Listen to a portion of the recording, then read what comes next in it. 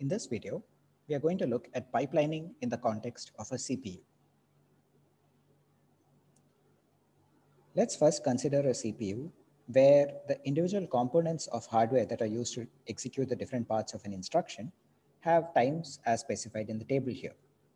In other words, the instruction fetch or reading from instruction memory takes 200 picoseconds. Reading a value from a register file requires 100 picoseconds. An ALU operation takes 200 picoseconds. Data access from the data memory, once the address has been given, takes 200 picoseconds. That is to say, data read from the data memory takes 200 picoseconds. And similarly, data write also takes 200 picoseconds. Register write, on the other hand, takes 100 picoseconds. With these numbers in place, we can now look at the time required for each of the instructions. For example, a load word instruction would take 200 picoseconds to fetch the instruction, 100 to read the register value which tells the address from which to read, 200 picoseconds to compute the address from which to read, another 200 picoseconds to access the data from the memory, and finally 100 picoseconds to write the data which came back from the memory into the register file, for a total of 800 picoseconds. A store word instruction would once again have the instruction fetch, a register read in order to get the address, ALU operation to compute the address into which to store, and a data access, which in this case is actually writing into the data memory, which takes 200 picoseconds. Note that fetching the value that needs to be written into that address happened as part of the register read, and therefore both the value to be written into the memory as well as the address, both were extracted from the register file at the same time in parallel. They do not need to be computed one after the other. What about the so-called R format or register instructions or ALU instructions? In this case, they would take 200 picoseconds to fetch the instruction, 100 picoseconds to read the register file, 200 picoseconds to compute the ALU operation, and another 100 picoseconds to write the value back into the register. Note that in this case, the memory does not come into the picture. What about a branch statement? 200 picoseconds to fetch the instruction, 100 picoseconds to read the register values, and 200 picoseconds to compute the ALU operation, which is the branch with condition. And once we have that, essentially all that needs to be done is to update the program counter. We do not need to access memory, and we do not need to write anything into the registers. In this case, of course, I'm assuming that it's not a jump and link kind of instruction where a register needs to be written. But for other conditional branches, this is all that you would need. The only steps are instruction fetch, read, and ALU operation. So what we can see over here is each of these operations takes a different amount of time in total.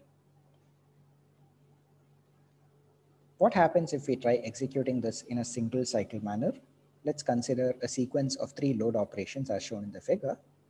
What would happen is the first load operation would take 800 picoseconds, the second would take 800, the third would also take 800, and so on. On the other hand, if we pipeline this, as discussed in the analogy with car manufacture, what we would do is we would essentially do an instruction fetch in the first 200 picoseconds. So the first 200 picoseconds would essentially be cycle 1, and this would correspond to a stage called instruction fetch. The second 200 picoseconds would correspond to cycle 2. Over here, we would do something called the instruction decoding, which is getting data out of the registers. In cycle 3, we would actually execute or use the ALU to compute the address from which to read. In cycle 4, we would do the actual memory access, which would be the data access from DMEM. And in cycle 5, we would write the value that we got from memory back into the register file. So what you can see over here is now the total time required to complete has now become 1000 picoseconds as opposed to the 800 that it was earlier. But on the other hand, the time between instructions is just 200 picoseconds. This, of course, was the whole idea of pipelining. We can get higher throughput even if we have to pay a penalty in terms of the time required to complete individual instructions. What kind of speed up can we expect by means of pipeline? In this case, what I have described is a 5-stage pipeline, as you can see in the previous diagram. Now, with a 5-stage pipeline, ideally, I would like to see a 5x speedup. In other words, the 800 picosecond instruction should ideally come down to 160 picoseconds. However, as we saw, due to the individual bottlenecks that we have, that is to say things like the instruction memory fetch itself requires 200 picoseconds, we really can't bring the cycle time below 200 picoseconds. So we get a 4x speedup, 800 by 200, instead of the ideal 5x that we would like to see. But if you think about it, for an individual instruction, what has happened is we actually have a slowdown. We went from 800 picoseconds in the worst case of the load instruction to 1000 picoseconds. For other instructions like an ALU operation, it's even worse. We would actually go from 600 picoseconds all the way to 1000. However, on average, when we start executing a large number of instructions, on a single cycle processor, if we had n instructions, we would basically take n into 800 picoseconds as the total amount of time required to execute. Whereas in a pipeline, this number would be n into 200, which is the time between the start of successive instructions, plus 800, which is the time required to complete the remaining 4 stages of the last instruction. Note that the last instruction actually has to go all the way through to completion. What does this mean? It means that as n becomes larger and larger, this additional overhead of 800 picoseconds is less and less significant, and our actual speed up compared to the single cycle would be n into 800 divided by n into 200 plus 800, which would tend towards the value 4, which in our case at least is the ideal speedup that we can hope for, given the fact that we have opted for a 200 picosecond cycle time. So to summarize, pipelining could potentially make individual instructions slower, but in general, for a sufficiently long program, the overall throughput in terms of the number of instructions processed per unit time will go up.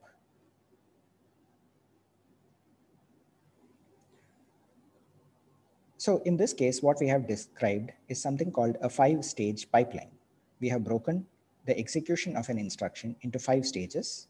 The first one being the instruction fetch, usually labeled IF, which reads an instruction from the instruction memory. The next stage is instruction decode, which involves reading values from the register file, getting them ready for whatever ALU operation needs to happen afterwards, and perhaps performing some other decode logic, deciding whether the final register update is to be done or whether a branch needs to be taken, a few other conditions of that sort. The normal combinational logic for that could be captured in this instruction decode stage.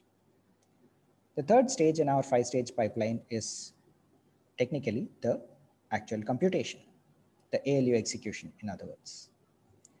The fourth stage involves accessing data memory. In the case of load operations, it would be reading from data memory. In the case of store, it would be writing to data memory. And the last stage would involve the WB, or write back, which basically involves writing back to the register file if necessary. Note that not all instructions write back to a register file, but we still have a stage in the pipeline that corresponds to a write back always. One of the assumptions that I have implicitly made over here is that the register file can be written and read in the same clock cycle. What that means is, at the beginning of a clock cycle, immediately after the positive edge, the value in the register could get updated. Essentially, what it means is that the value that was to be written into the register file was present just before the clock cycle, and the clock cycle resulted in that particular register getting updated. The value that needs to be read out of the register file, on the other hand, effectively needs to be ready only by the end of the clock cycle so that it can be captured for use by the next stage. What this means is that if we assume that the register file is implemented in a so-called read after write manner, that is to say, whatever is written into the register file is also the value that will get read out at the end of the clock cycle, we can implement both reading and writing from the register file in the same clock cycle and can consider these effectively as two different parts of execution that happen within a single clock cycle.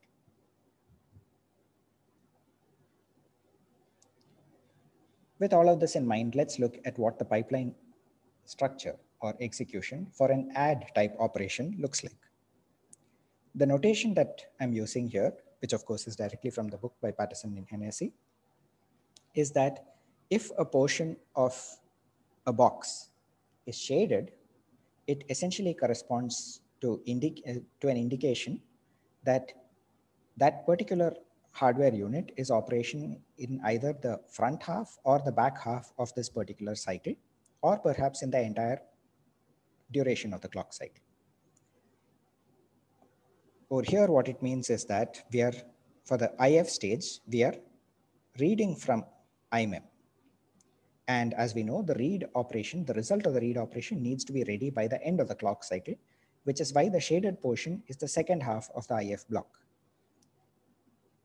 Of course, as far as instruction memory is concerned, we are never going to update it. We are never going to write a new value into the instruction memory. So the front half of the IF block is never going to be shaded, but we are doing this just for consistency with the other blocks. In the instruction decode stage, we are going to do a register read. And this indicates why this latter half ID is shaded. So just to jump a little further ahead, the analogy is that in the write back stage, we'll do a register write, which corresponds to the front half of the same register file. The EX stage, on the other hand, corresponds to ALU operations, and the assumption is that it is busy for the entire clock cycle. And in this case, since it's an add operation, the memory stage does not do any work. We do not need to access external memory. However, the pipeline stage still exists. We cannot just eliminate it just because the add instruction does not need to go out to memory. Why? Because we need to make sure that the overall operation is maintained in a completely regular manner. And if we try removing one of the stages in between, it will end up clashing with some other instruction that comes later. Now, all of this describes how pipelining could be implemented, at least in principle, in the case of a CPU. However, there are some very important problems that arise as a result, and we need to look at them. These problems are usually called hazards, and there are three types of hazards: structural, data, and control. We'll look at each of them in the coming slides. A structural hazard is something where two different instructions are trying to access the same hardware. An example of this would have been if we had a situation where we had only a single memory that was used both for the instructions as well as the data memory. Now, if all that we were doing was running ALU operations and perhaps branch instructions, this is not really a structural hazard because after all, there is no data memory to be accessed at all, and we do not have any problems. All the instructions could execute the same way. What about if we had a situation where we needed to have store instructions? If we had store instructions, we would still not have a problem, provided that we were able to implement some kind of a read after write type of memory. Essentially, what it would mean is that the IMEM read would always happen in the second part of the clock cycle, whereas the store, if required, would have happened in the first part, and they would not really conflict with each other. However, the moment you have a load instruction, it means that we are potentially trying to read from two different memory locations. One corresponds to the next instruction location, and the other corresponds to the location from which we want to do a load data. This is a structural hazard. In our case, it does not apply because we have already made a choice that our instruction memory is separate from the data memory. In practice, of course, most personal computers or most computers that we are aware of have only a single memory, which is used to store both instructions as well as data. However, internally, these are usually supplemented using some kind of cache structures, which allow us to make this approximation or this assumption that the IMEM and DMEM are actually distinct. Other possible types of structural hazards could, for example, have happened if we did not have a register file that could accept a read after write. If we had a register file which could only either accept a read or a write in a given clock cycle, we could end up having a conflict. Once again, in our case, we have assumed that this is not a problem and therefore we have bypassed this issue. In general, in more complex systems, there are other possibilities of structural hazards, but they depend on the kind of instructions and the kind of hardware that's being used to execute them. Data hazards, on the other hand, relate to how the different instructions interact with each other. Consider this example where we have two instructions, an add followed by a subtract. But the important point is the result of the add, which is the register x1, is being used by the subtract in the very next instruction. What's the problem over here? If you recall how the pipeline works, the x1 would get updated by the add instruction only in the write back stage of instruction 1. However, we want to be able to read the same value in the ID or instruction decode stage of instruction 2. The pipeline diagram corresponding to the add instruction is shown here. In the first cycle, we fetch the instruction. In the second cycle, we decode, in other words, read the registers x2 and x3. The third cycle involves computing x2 plus x3, and we do not yet have a place to store the result. In other words, we can't write back into the register file yet. What we do, however, is to store it in some temporary storage, which would typically be a register which is part of the ALU or somewhere between the ALU and the other blocks, but not quite the register file itself. How this happens will be discussed in more detail when we get to the actual implementation of pipelining.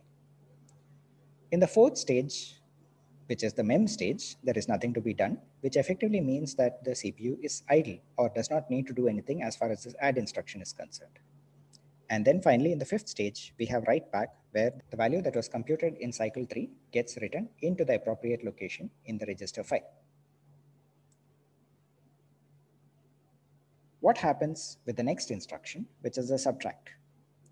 In cycle 2, the subtract instruction is fetched from memory. In the next cycle, we would normally have done a decode, which means that we would need to fetch the values of register x1 and x5. However, we have a dependency problem here. X1 has not yet been updated because the previous add instruction has not yet had time to complete. When will it complete? Only when the write back happens, which means that effectively in cycle 3, the subtract instruction needs to stall. It cannot get the data that it needs, and therefore we need to just keep the CPU idle until the data becomes available to us. What about cycle 4? The same. Even though the value itself was already computed in cycle 3 by the add instruction, it has still not been written into the register file, which means cycle 4 is also stalled. Finally, in cycle 5, we make use of the fact that we are doing a read after write. And even though the write back only happens in cycle 5, we can also safely read it back, and the decoding of the subtract instruction can therefore proceed. After that, the subtract instruction proceeds as usual. It goes through the MEM stage and finally the write back stage. So you can see over here that this data hazard came about because of the fact that we had this dependency between the output of the first instruction add, which is x1, and one of the sources for the registers to be used in the second instruction. Is there a better way that we could have handled this? If we look once again at the actual execution sequence, we can realize that in cycle 3, the add instruction had actually completed. In other words, the value that we wanted, x1, was already available in cycle 3.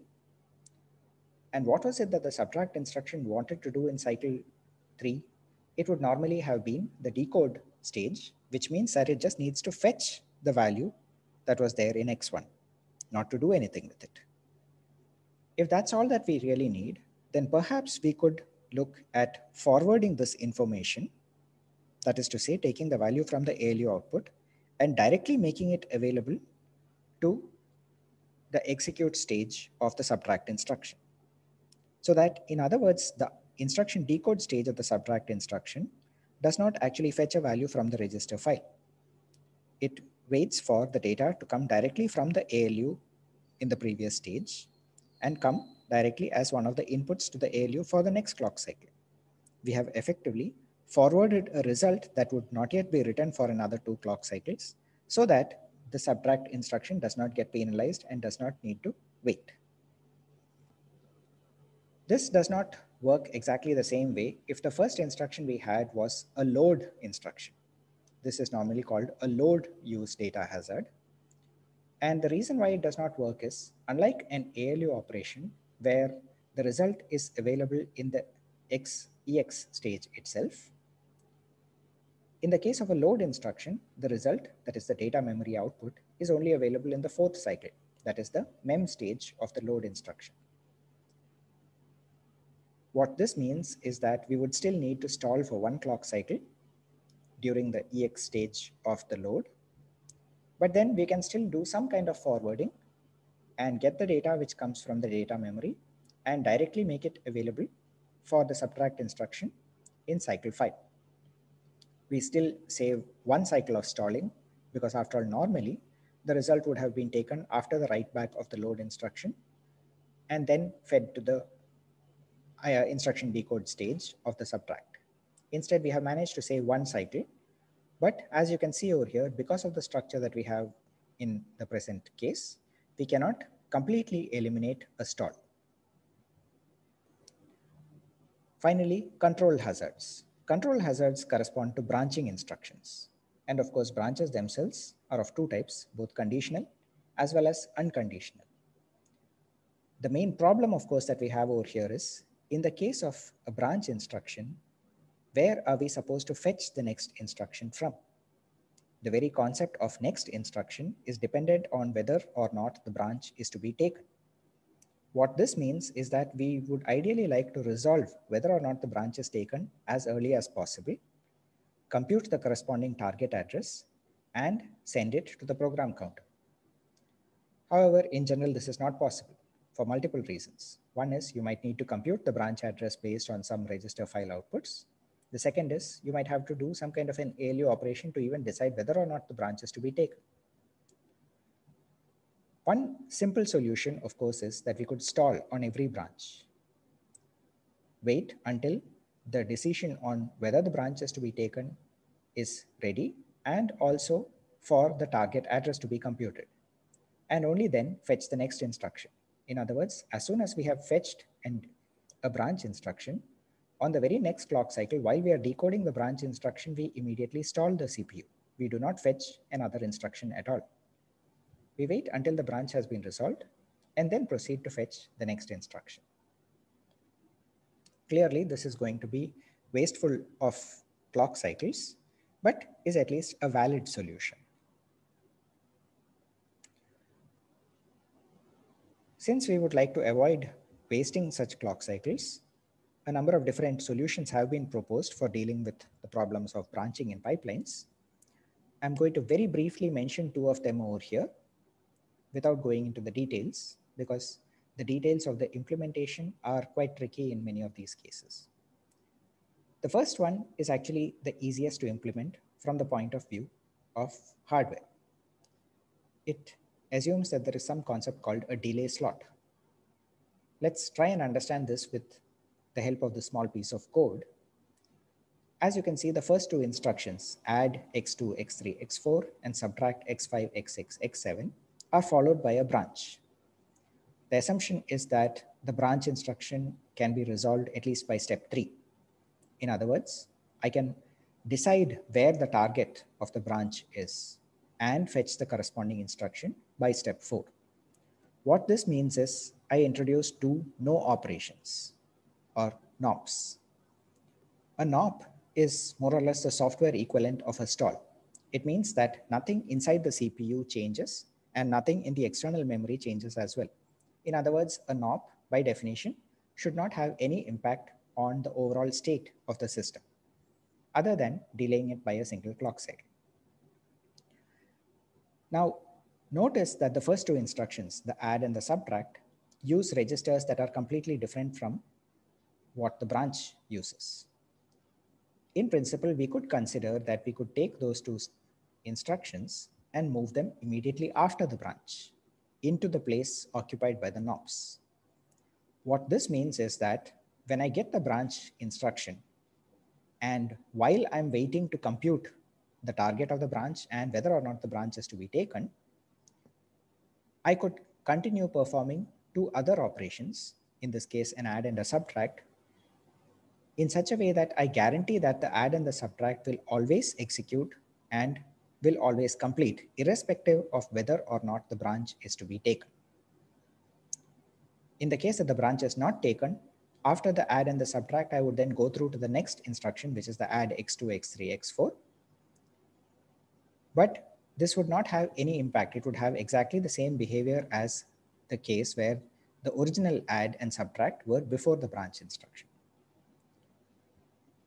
Now, this works, of course, only in the case where we have sufficient number of instructions that do not depend on the branch that can be pushed after the branch. This is something that can be done by compilers. It does not really require modifying the hardware. Of course, the hardware needs to be aware of the fact that there are delay slots.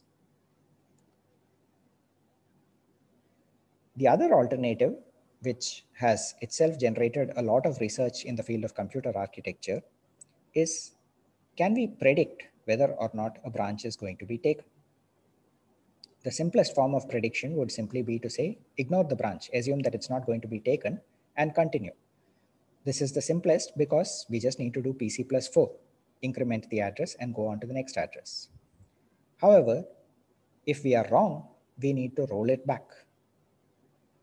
The problem with this simple approach is that very often branches are actually meant to be taken. The reason for this is that a large proportion of the branches found commonly in code correspond to loops. If I have something like a for loop, which is a for loop running from 0 up to 100, what I would actually find is that the loop, the branch, in other words, is taken 99 times and is not taken only once. So loops in general are a kind of code where branches are typically taken rather than not taken. Therefore, one of the common approaches to branch prediction is to assume that loops are always going to be taken. This is still a little bit more tricky because we need to find the target of the branch instruction and start loading the very next instruction from there. And we would like to do this without wasting any cycles. In general, as I mentioned, a lot of research has gone into coming up with fairly complex prediction schemes. And many of these schemes are absolutely necessary for getting the highest possible performance out of modern processors. However, we will not be going deeper into this topic at the moment.